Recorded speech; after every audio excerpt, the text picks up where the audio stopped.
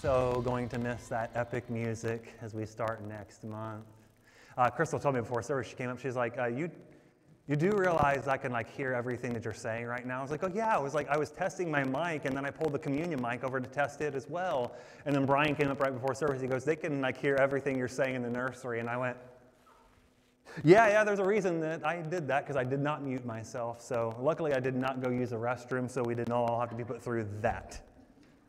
Guys, I feel like, as Brian talks about a groan, I feel like we all just need to get a collective groan out this morning, so it's just out of our system. So on the count of three, 1, 2, 3. There we go. That felt cathartic, didn't it? All right. And then on the other side of it, to lead us in for this morning, on the count of three, we just give a big old whoop or something like that. I don't know, whatever you want to do with that, right? 1, 2, 3. Woo! Wow. Now, it's a little sad to me that the groan was way more emphatic and way more emotional than the woo.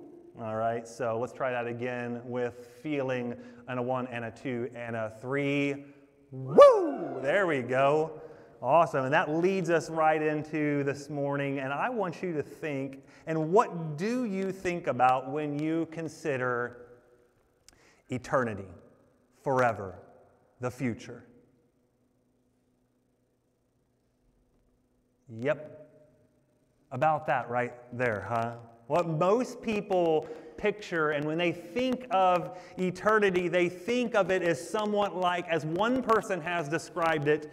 Has anybody ever been to the great state of Texas? Anybody? I have never been to Texas, but they say, and I think that most people think eternity is like a West Texas highway.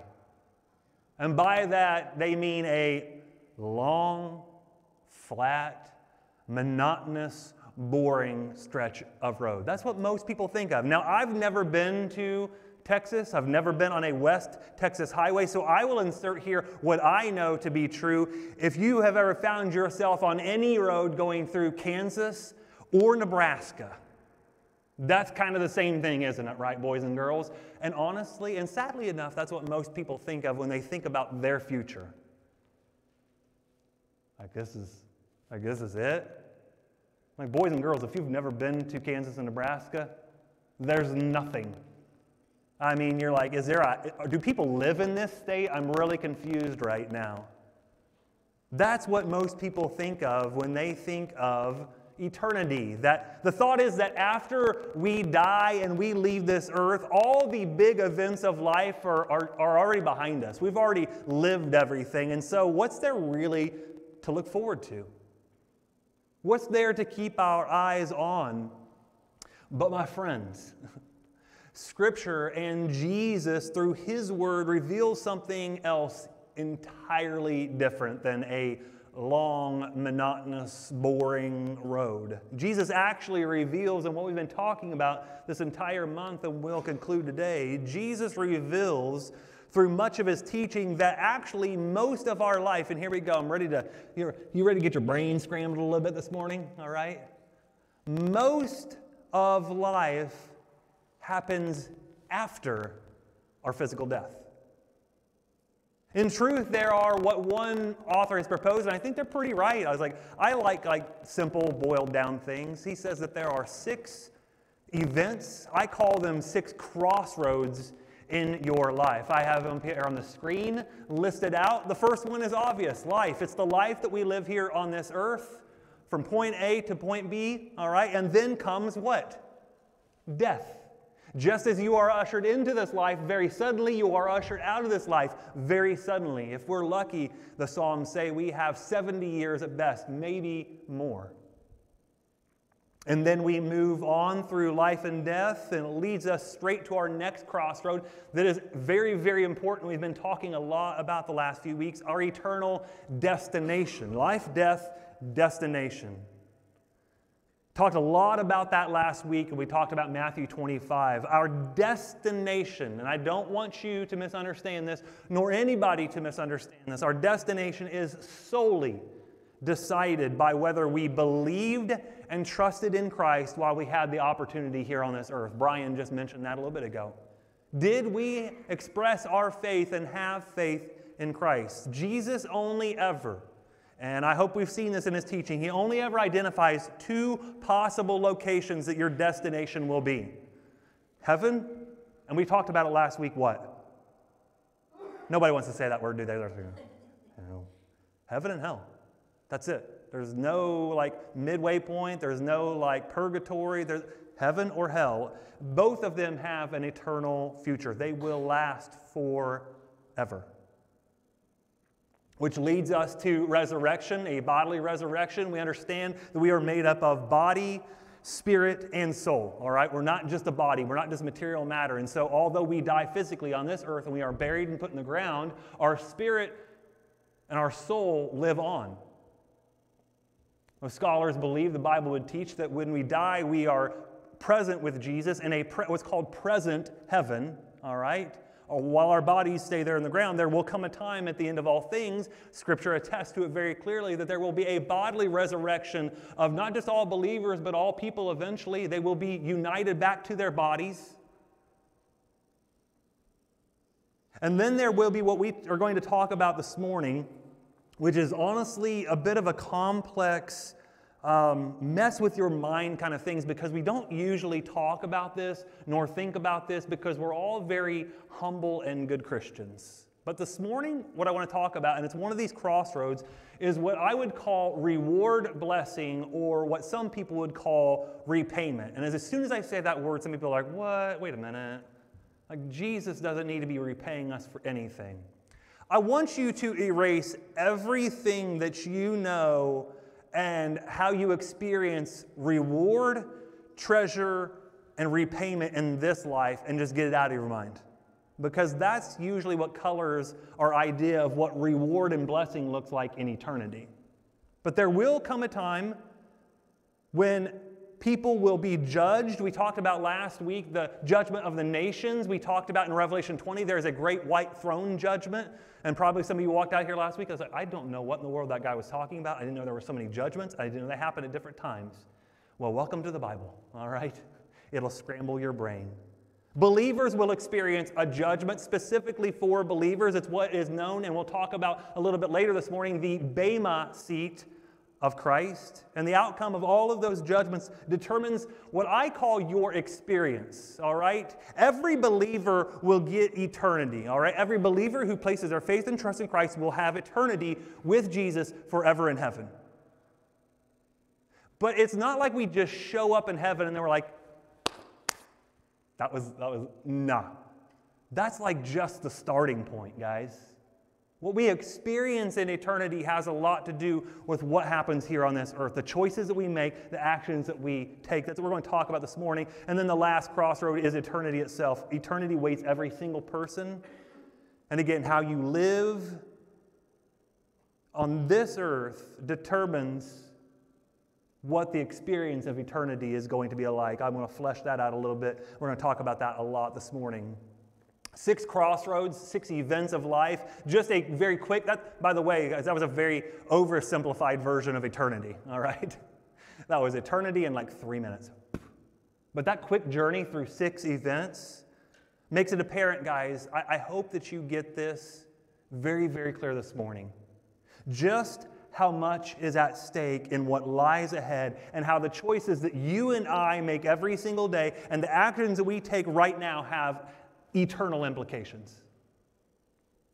And I'm not talking about like, oh man, I had to make a really big decision the other. I'm talking about like even just tiny little, like you're like, that's such an insignificant decision. No decision is way insignificant. No action that we take is just an aw shucks, like whatever, that wasn't really a big thing. It all matters to God. I do not want you to miss this morning a crucial connection that we're going to talk about a lot. If you look at these 6 main events, life, death, destination, resurrection, reward, blessing, and eternity, you will notice how life, at the very beginning, lived right now, the years that we have on this earth, directly impacts everything after it. And you should be sitting there right now going, oh, geez, like that just got real. That just got heavy. This is God's word. It is true. Can cut us. It can weigh on us. Guys, between Life on earth and every other event that comes after it, there is what one author calls an invisible one-way connection. I will call it this morning an unbreakable link. Again, I've said this like 3 times now, but I just want to keep saying this. Our choices, our actions on earth have a direct impact on eternity. The choices we make, the steps that we take in this life don't come to nothing when we die. Just like, all right, we died, we're leaving this earth, we're just leaving everything that's ever been done, right? That's not how the Bible paints the picture. In fact, the direct opposite is actually true and what we need to live into. Guys, our decisions and our actions and our choices matter. And they will continue to matter for all of eternity. We don't just show up into eternity and Jesus says, well done, good and faithful servant. Come on in, celebrate with me. We've read those words, right? But I believe that as I read Scripture, there's something else. There's something else that God has for us in His goodness and in His grace that we really should be thinking about. This idea of reward and blessing. And I know there are some of you who are sitting right now that are going, I don't know. I already don't know what he's saying. Just sounds really, really weird.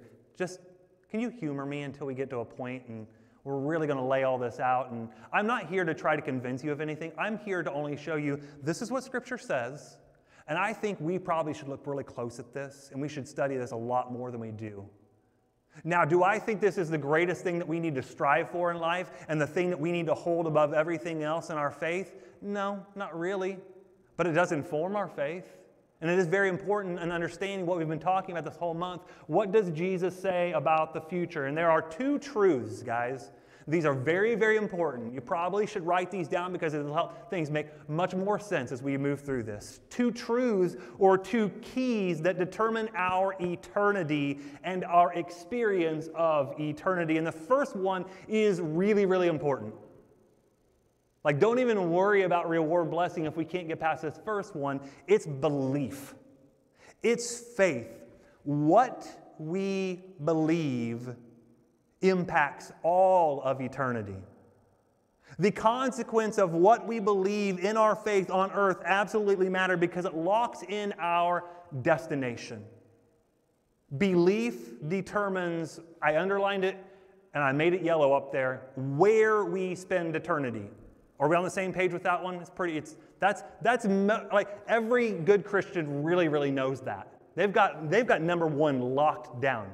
I believe with all of my heart. I live in faith that I put my faith in Christ and I trust you and I obey you and I submit to you and my destination is secured. We should have such an inner peace and a joy at that. Absolutely, we should. But if belief is the starting gate, what I kind of call the starting gate, and it determines the where we spend eternity, then what we do and how we do it and how we obey our actions and our works have something to do in determining how we will spend eternity. Or if belief determines destination, what our works reveal determines our, what I call, again, experience of eternity. Now, again, I don't want you to be confused, and you're like, wait a minute, like, so he's, no, I'm saying that if you place your faith in Jesus, you will end up in heaven, and there will be a great, great eternity.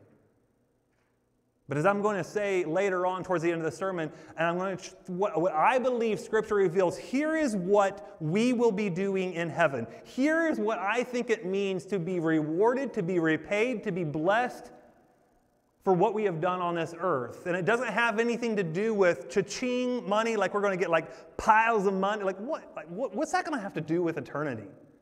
It's so much bigger than that, guys. It's so much greater than that. I want you to consider what we read last week. Last week we ended Matthew 25 in the Olivet Discourse, and Jesus had words for a group of sheep and a group of goats. And he turns and he talks to one of the groups, the sheep, and he says all of these things. Hey, when I was hungry, you fed me. When I was thirsty, you gave me something to drink. When I was naked, you gave me some clothes. When I was in prison, you came and visited me. And they all go, what'd they do? Like, Jesus, when did that happen? We don't even remember doing anything for you. And he says what? I assure you, when you did it to one of the least of these, my brothers and sisters, you did it to me. And then he gives us this line in verse 34 of Matthew 25, and he says this, and there's a very important word that's in here. He says to the sheep, the king will say to those who are on his right, come to me, you who are blessed. There's that word. That word is very, very important throughout all of Scripture, and especially the New Testament. You are blessed by my Father. And what's that word right there? I didn't hear you. Inherit. That's a very, very important word for this entire section. And this whole teaching on what it means to enter into the kingdom. Inherit the kingdom that I have prepared for you from the creation of the world. Again, the key word there is inherit. Inherit conjures up what kinds of images in your mind? I know in my mind, inherit conjures up, it's a very family kind of term, isn't it, right? An inheritance is a gift. You don't earn an inheritance. I guess you could really argue with me. You're like, well, no, if you don't do certain things and they take you out of the will and you don't get the inheritance. No. Okay, so the basic idea of the inheritance is you didn't do anything. I was just talking this week. I actually had a conversation with Eddie yesterday, and last week I found myself up at a farm around Muncie, Indiana, and the guy said, you know what? If I did not inherit this land, I would not be a farmer. There's no way that I could just decide one day, right now in 2022, I want to be a farmer. I had to inherit this land as a gift. He didn't do anything for it.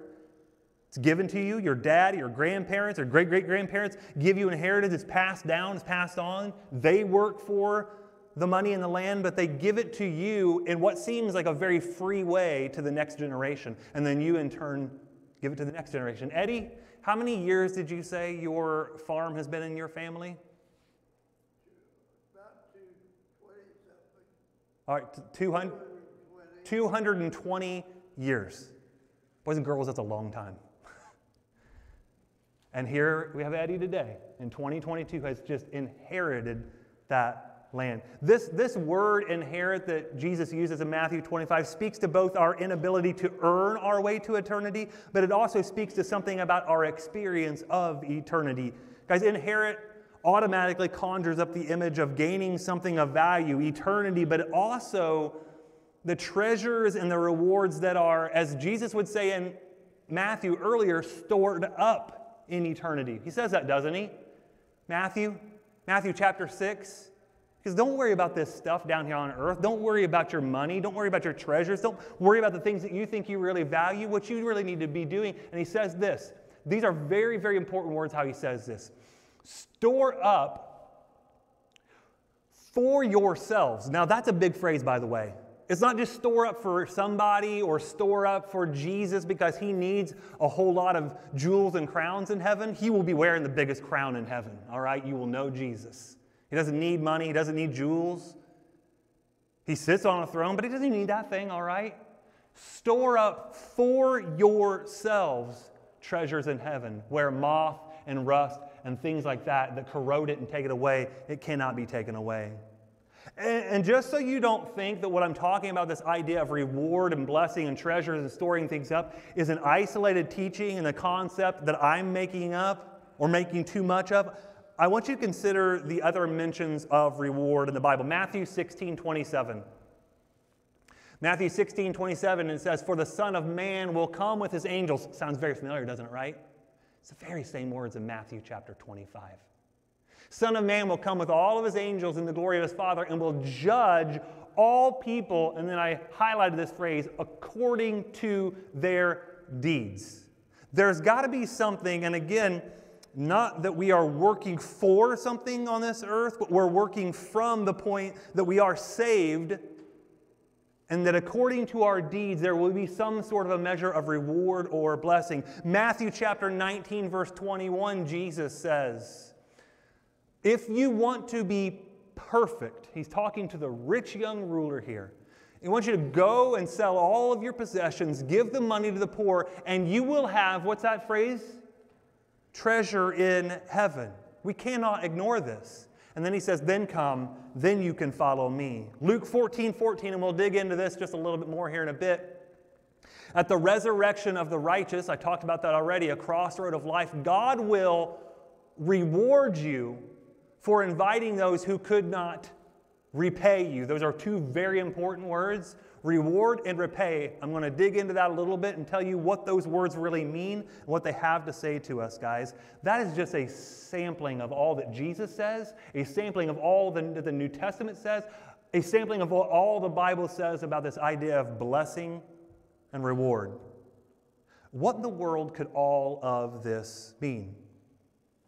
Because I think for starters, for just an appetizer here, nothing we do in this life, nothing that's done to us is wasted in this life or the next. Guys, God is keeping a close eye on everything. All things will be brought to account in the life to come. We guys have more to gain by serving Him faithfully and diligently than we could ever possibly imagine. That's what we've been talking about for the last few weeks. What does it mean to be a faithful servant? But here's the thing, and we've talked about this before, there is a difference between a servant and what the Bible would call, and what culture even calls, a steward. Servants are just told to do things. Like, do this. Go and do this job. Stewards do what, though? They manage resources for the master, for the landowner. They have more of a stake in it than just being simply a slave or a servant. One church historian says it this way about this concept of reward and blessing all throughout the Bible. He says this is not new theology. It has been part of Christian belief and practice from the first century on. Further, all of the greats of church history, whether it be Augustine or Luther or Calvin or Wesley or Spurgeon, whatever you might think about those guys, they all had one thing in common.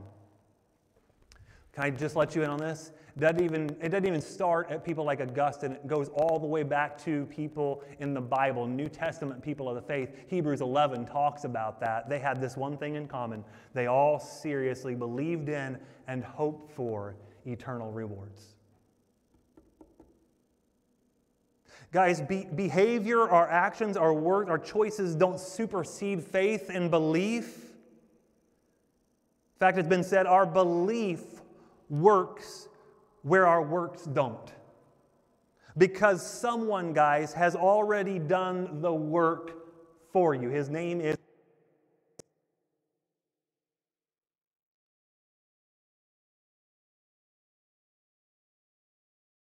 which destination, where am I going to go? Heaven or hell? With the wrong key. Works. If I just do enough stuff, that's going to get me to the right destination.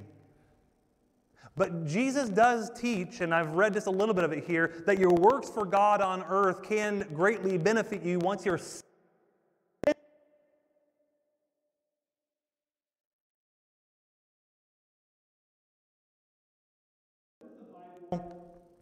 really say about rewards. I want to use and start off, and I have you turn to Luke chapter 14.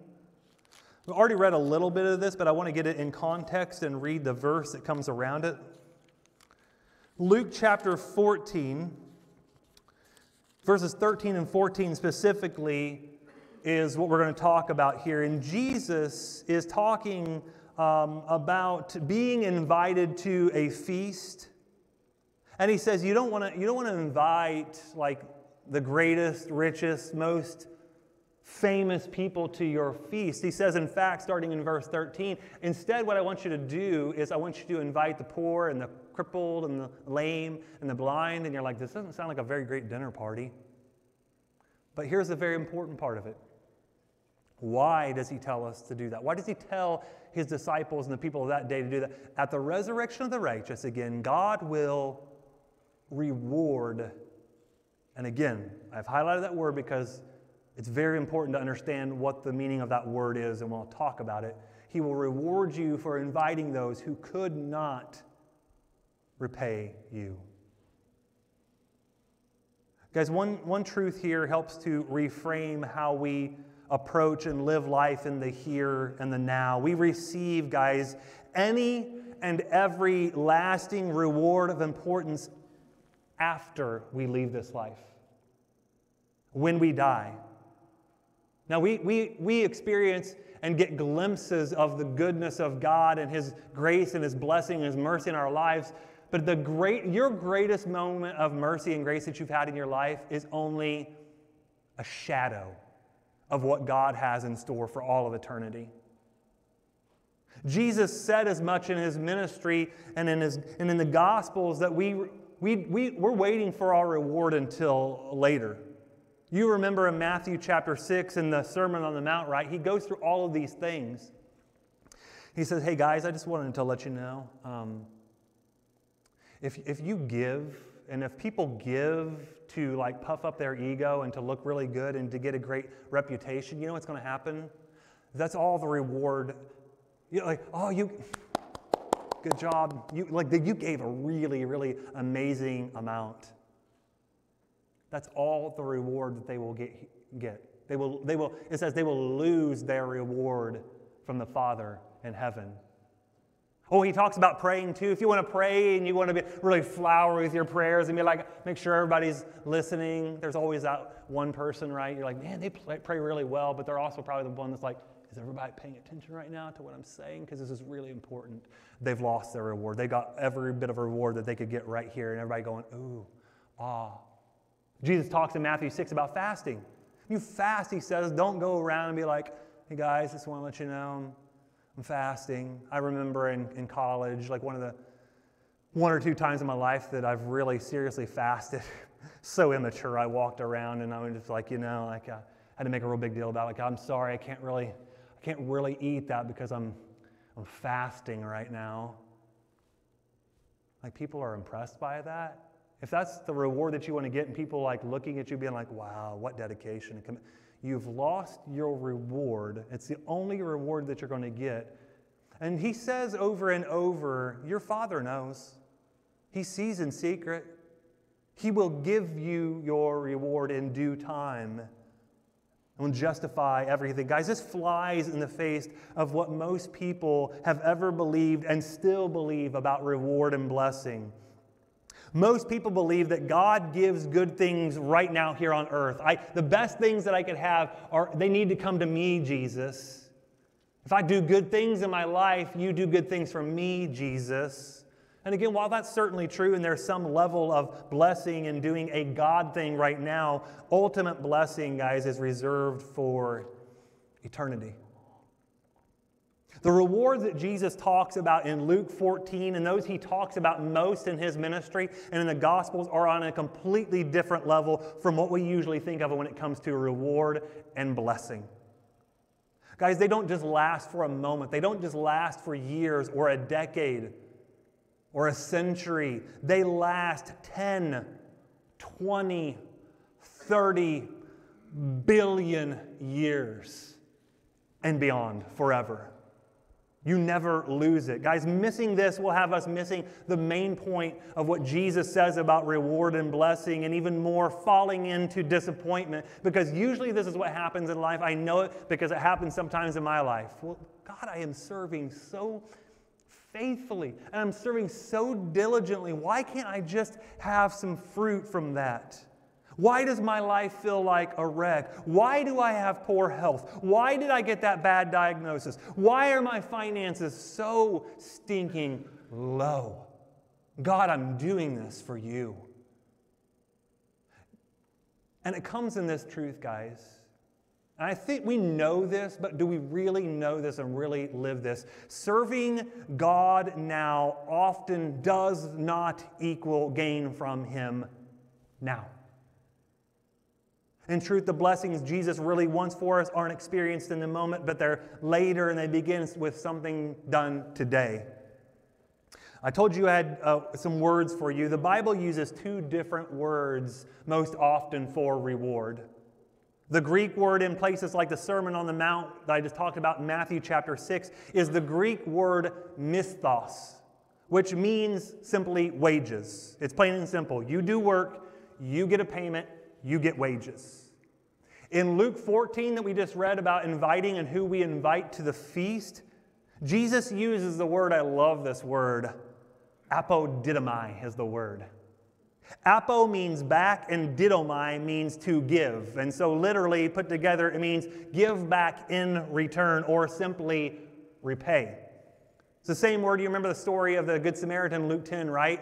The Samaritan takes care of this Jewish man, and he brings him to the inn, and he says, here, I've taken care of him, and here's some money, but if it's not enough, I will what? I will repay you. I will apodidomai you when I return.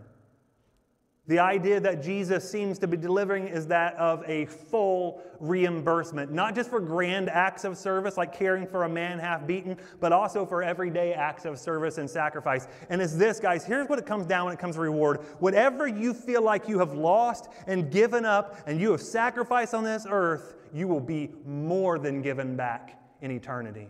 Like the disciples are sitting around, and they had all of his disciples had deserted him, and Jesus says, "You guys going to desert me too?" And Peter says, "Lord, where would we go? You have the words of eternal life." And then Peter would later say, he goes, you realize, like, Peter, really? Like, really? But we say the same things. Peter goes, God, like, Jesus, you do realize the immense sacrifice that we've given for you, right, Jesus? And Jesus is like, oh, Peter, if you only knew. If you only knew the sacrifice that I was about to give. He goes, we've given an immense sacrifice, and Jesus says, and you have. And at the end of all things, you will be given back way, way more than you have ever given up in this life. 100 times more. 100-fold is what he says, which actually, when he says 100-fold, it's actually like a 10,000% return. So again, anything you feel like you've lost, you are going to more than make up for it in all of eternity. Similarly, when the Apostle Paul went to churches and he wrote to churches, he referred to a judgment, and he talked about that a lot, as the Bema, B-E-M-A, seat of Christ. And I think we need to understand that. What is this Bema? What does it mean for believers? How will Jesus evaluate what we did for him? And what could we gain or lose at this evaluation? Paul talks about this a lot. It comes up first in Acts chapter 18, in a moment in Paul's life where he is captured and taken into custody. He's in Corinth, and he's been there for a few months, when suddenly, as was the case in many cities that he found himself in, he was at odds with the people. They didn't like him. He was dragged into court, and he was charged specifically with, this is what it says in Acts 18, persuading people to worship God in ways that are contrary to the law. Many scholars believe that a raised marble platform, still to this day visible in the city of Corinth, is the exact place where the judge sat, or where the judge presided to hear Paul's case. This platform was known and called in Greek what? The Bema. It simply means judgment seat. The same word is applied to the place where officials sat at Greek athletic contests to evaluate and to reward the athletes. It came to represent authority, justice, and reward. And although Paul in Acts 18 was quickly acquitted and released, this episode must have been etched in his mind and on his heart, because he comes back to it in his second letter to the Corinthians. Paul told about a judgment for every believer that would one day come at the Bema, the judgment seat of Jesus. Brian read it this morning already, but I'm going to read it again. 2 Corinthians chapter 5, verse 10. Paul says this: we must all stand before Christ to be judged. We as believers will stand before Jesus to be tested and to be evaluated. We will each receive whatever we deserve for the good or evil we have done in this earthly body. There's some action going on here. There's a work going on here. We're receiving it for something. Two important phrases of note that you need to catch in 2 Corinthians 5. We will each receive. This clearly indicates some sort of, at least as I read it and as the Bible explains it, some sort of a reward, a repayment, a blessing. He also says, for the good or evil that we have done in this earthly body, this restricts the repayment to things done while on earth, since the judgment of the Bema seat of Christ is in heaven after we die. It seems clear that the scene played out in the city of Corinth in Acts chapter 18 painted a very compelling picture for Paul that he wanted those in Corinth to know and to remember. And simply stated, it's this. It's the same message that we need to hear today. We will all face the Bema seat of Christ. We will all stand alone. We don't get to bring any of our friends along with us and be like, could you just tell Jesus about all the great things about me? Like, well, not you, because you don't have anything good to say, but you. No, we will be alone. You want to talk about the most, like, what seems like it would be the most terrifying moment? You alone with Jesus. But it's not. And we will all be evaluated and tested by Jesus alone, not for salvation's sake, not to get us into eternity, but for the sake of evaluation and testing, reward and repayment. If you have your Bibles, I want you to turn to 1 Corinthians chapter 3, because there's a very interesting illustration that Paul uses in his first letter to the Corinthians. He's not talking about a platform or a bema. He's talking about a building, the picture of a building representing our works, what we have done, not for destruction, but for refining and for purification. 1 Corinthians chapter 3, starting at verse 10, he says this, "Because of God's grace to me, I have laid the foundation like an expert builder. Now others are building on it. But whoever is building on this foundation must be very careful, for no one can lay any foundation other than the one we already have, Jesus Christ. Anyone who builds on that foundation may use a variety of materials, gold, silver, jewels, wood, hay, or straw. But on the judgment day, at the Bema seat of Christ, fire will reveal what kind of work each builder has done. The fire will show if a person's work has any value. If the work survives, the builder will receive, what's that word there? A reward. But if the work is burned up, and I have to admit, I've read this verse many times, and I remember reading as a kid thinking, oh boy, this is what? Fire? And if the work is burned up, the builder will suffer great loss. The builder will be saved, but like someone barely escaping through a wall of flames.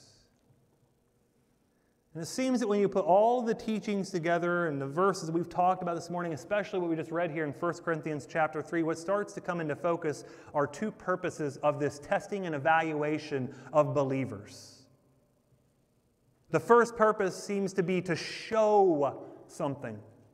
Listen to the key words again that come up there. It will reveal, it will show. In other translation, the phrase it will become clear what has been done. At this accounting, it will be plain and apparent that what we have done or what we have not done, what we have lost and what we have given up. The second purpose is not just to show, but to test.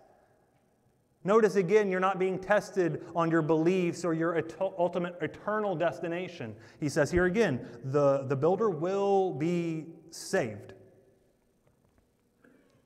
It becomes clear, guys, that what is being tested are actions, works, words, choices, decisions. What each of us does, loses, gives up when it comes to our life will become, and the reason that fire is here, again, I told you, is not for destruction or damnation. It's for refining and purification. There will come a time when we stand before Jesus and we'll bring everything it says will be brought to account. Like, if that doesn't scare you, by the way, everything's going to be dragged. You're like, I don't want that dragged here. Jesus, no, he says, bring it here. It's fine. Fire will hit it, and it will either be refined and purified like gold, silver, or precious stones, or it will go like wood, hay, straw, or stubble, or dry leaves out in your backyard. There is a sense, guys, that when all believers are evaluated, in some sense, everything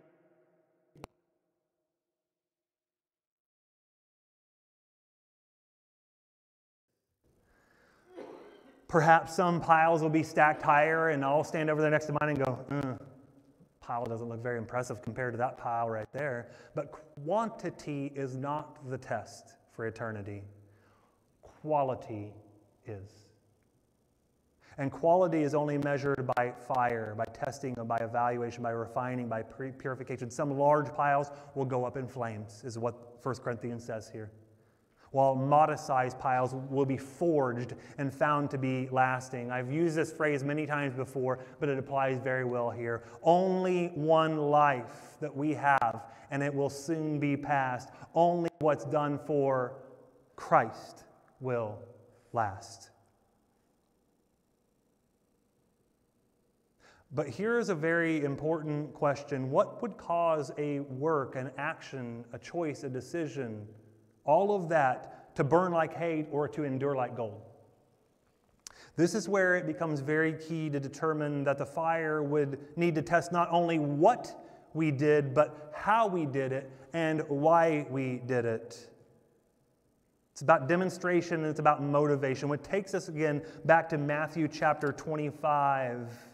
And again, I told you when Jesus says this, hey, when you fed me and when you gave me something to drink and when you clothed me and you took care of me when I was sick, you took care of me when I was in prison, what in the world do the sheep say again?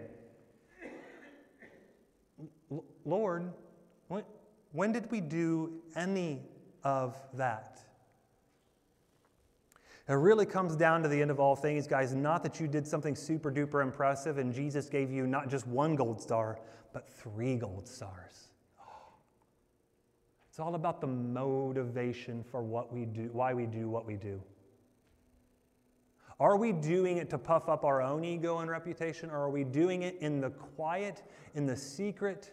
Are we doing it to bring honor and glory to God? Are we doing it to build up other people around us? That's what it really comes down to. And I want to bring up a question that I know might be going through some people's minds, and it's this. It is a very humble statement. Ryan, I don't deserve any reward. Like if I spend eternity with Jesus, isn't that reward enough? Why do I need anything more?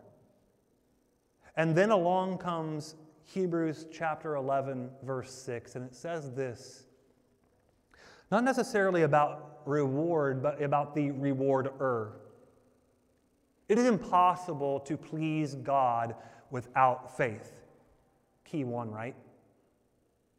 Anyone who wants to come to Him must believe that God exists and that He rewards those who sincerely seek Him. The word for rewards here in Hebrews chapter 11, verse 6 is a very unique word. It's actually the only time that it's ever used in the New Testament. You remember I told you earlier the 2 words most often used for reward in the New Testament are mistos and apodidomai. You know what this word right here is, rewards? It's both of those things put together. That God is a mistos apodidomai. Try to say that 10 times fast, by the way. It literally says here in Hebrews 11:6 that God is a rewarder who pays back wages in return. Another way, to say it another way, God is a God who chooses to reward because that is who He is. He is generous in His nature. He is abounding in grace and love. He chooses to reward and give blessing generously and gracefully because He cannot help to be or to do anything else because that's who He is. You see, in the end, guys, reward is so much more about who God is rather than about who we are and what we get.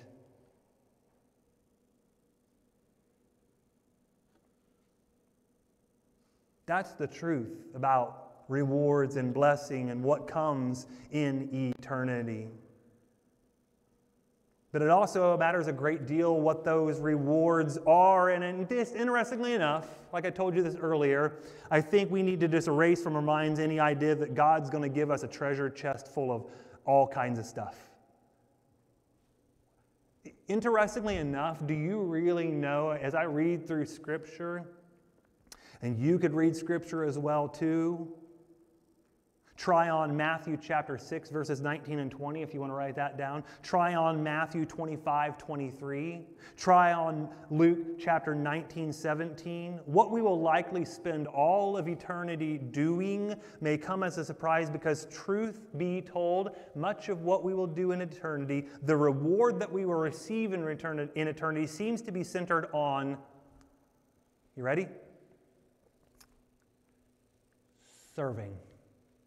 You're like, wait a while, stop. That just seemed like ultimate bait and switch, Ryan. I was ready for you to tell me about all these wonderful, great, amazing things. Serving is what we will be doing in eternity. In fact, Bruce Wilkinson, an author, says, we will desperately, throughout all of eternity, crave to serve. Guys, why would it be any different than what we're called to do in our life here on earth? I mean, think about it. When we express too long our love and our adoration towards someone, words just don't sometimes do it, do they? You can tell somebody, I love you. Words were not enough for God, were they? And so he sent his one and only Son to be the sacrifice for our sin, to demonstrate just how much he loved us.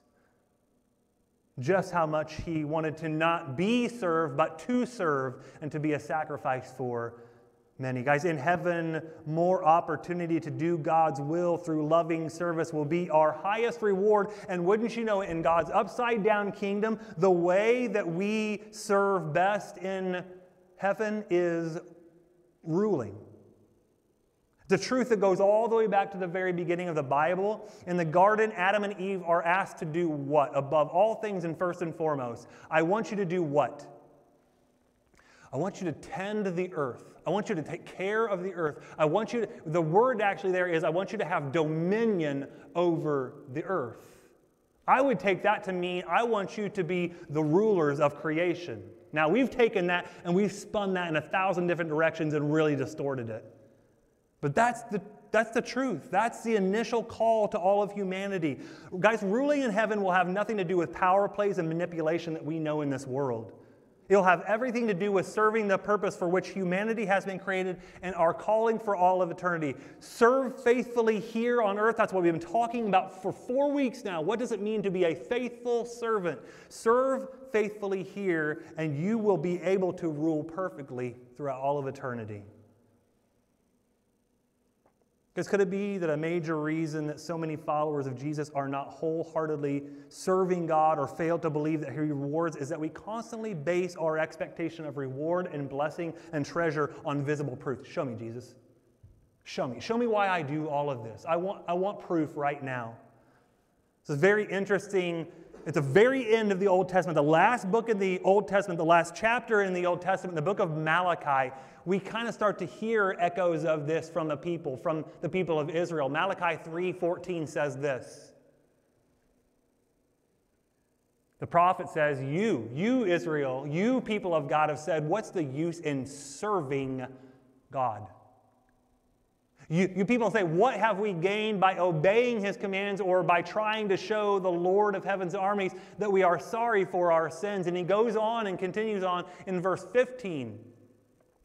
From now on, we will call the arrogant blessed, for those who do evil get rich. Isn't this what sometimes it seems like life works? And those who dare God to punish them suffer no harm. Then listen what happens. Those who feared the Lord spoke with each other, and the Lord listened to what they had to say. And in His presence, a scroll of remembrance, a book of remembrance, was written to record the names of those who feared Him and always thought about the honor of His name. It sort of sounds like something at the end of the Bible, doesn't it? It sort of sounds to me a little bit like the Lamb's Book of Life. And when it's open, is your name going to be found there? Those who honored His name. And then God says and steps in here and He says this, they will be my people, says the Lord of heaven's armies. On the day when I act in judgment, they will be my own special treasure. I will spare them as a father spares an obedient child. And wouldn't you know it, in the way that only God can.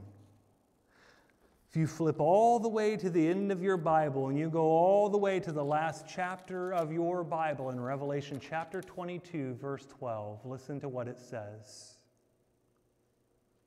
Look, I am coming soon. Bringing my, well, there's that word, that pesky word again. Reward with me. To, oh, there's that word, repay all of my people according to their deeds. And I love what verse 13 says, I am the Alpha and the Omega, first and the last, the beginning and the end. And some of you are sitting here and you're going, all right, what in the world does this have to do with me? What it has to do with you and me, guys, is that we don't need to wonder, we don't need to worry, we don't need to fret about what awaits us on the other side of our last heartbeat. Because Jesus came. Eternity doesn't need to hold a threat, it only needs to hold great promise. We don't have to be anxious about failing some sort of test at the Bema because of something that we've never heard or isn't based in truth, because Jesus will bring no criterion to the judgment that He hasn't clearly revealed in Scripture and empowered us to meet with His Holy Spirit.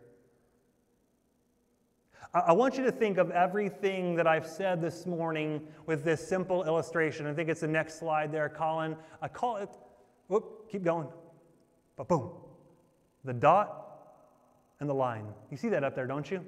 The very left-hand side, there's just one little dot, and then there's a line that goes on what seems like, and it will go on forever.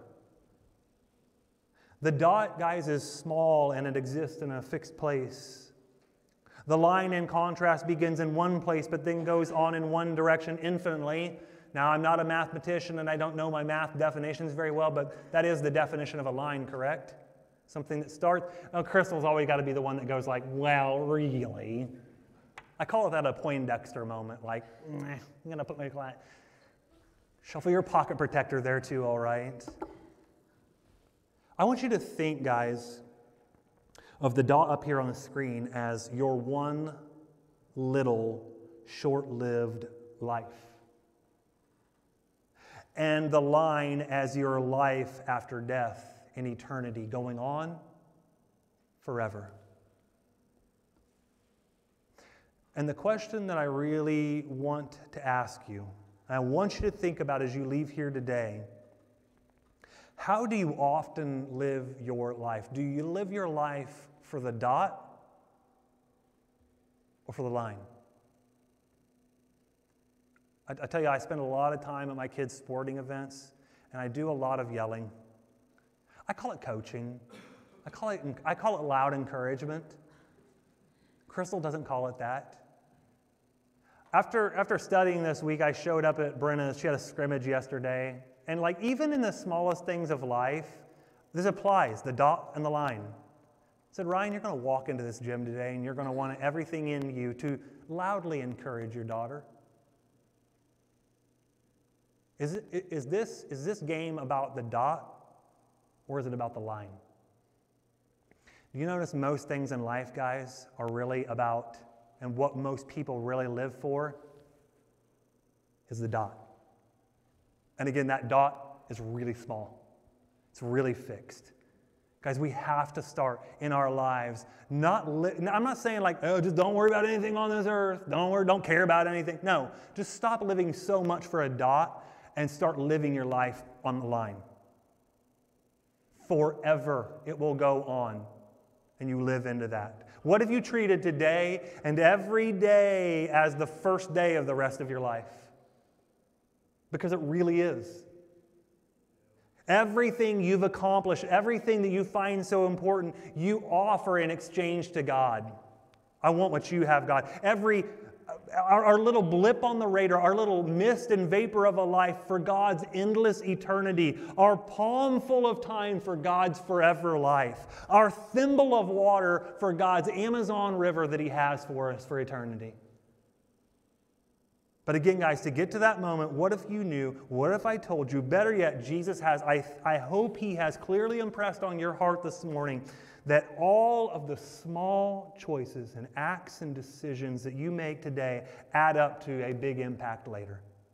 Everything you do, everything you say, everything you act upon, and will have eternal significance. Guys, everything, every single thing we do, even the things that we say like, nobody's even looking at this. Like, is this really even going to matter that I did this? Every single thing will matter forever. I want you to consider this morning as the worship team comes back up here and we want to finish off this morning in this series with a great, great song. But I want you to really think strongly about the question I posed there. I know what the answer is for my life. There are many times in my life, ashamedly enough, that I spend more time worrying about the dot than I do the line.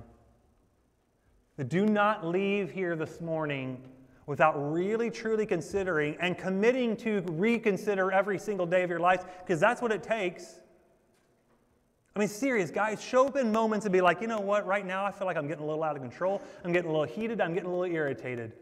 Is this really going to matter for all of eternity? Or is it only going to matter for this little dot here instead of the line? Would you pray with me?